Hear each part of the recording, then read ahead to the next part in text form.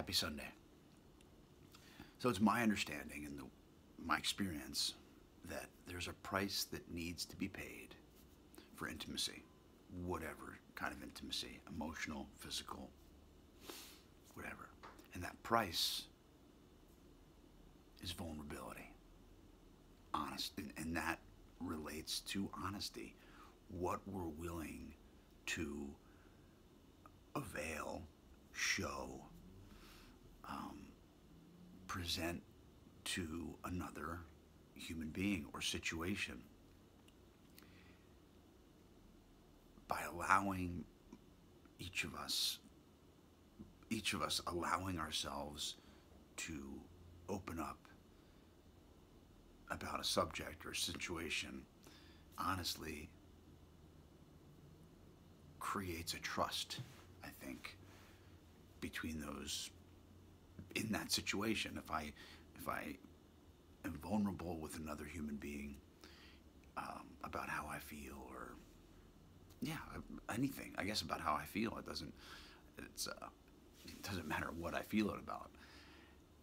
I risk, and that risk and that truth and that honesty allows the other person or people in that situation to meet that vulnerability with their own bit of vulnerability and their own honesty.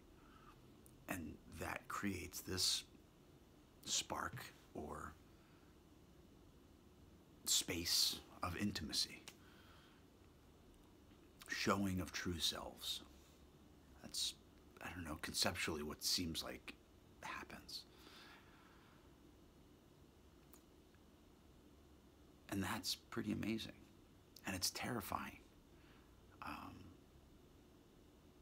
It's that duality of being able to show oneself and live and breathe as the truth of who you are in the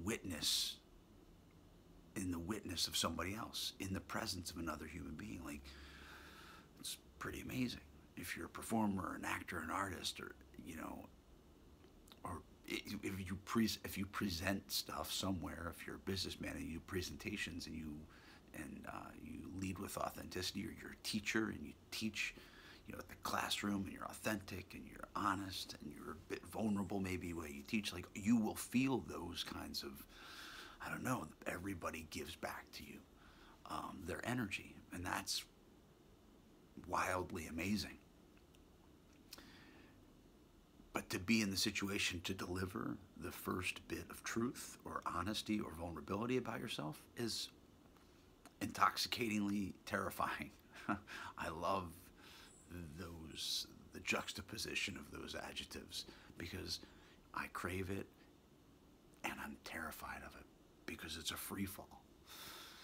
So, I don't know, just what I'm thinking about today. Much love.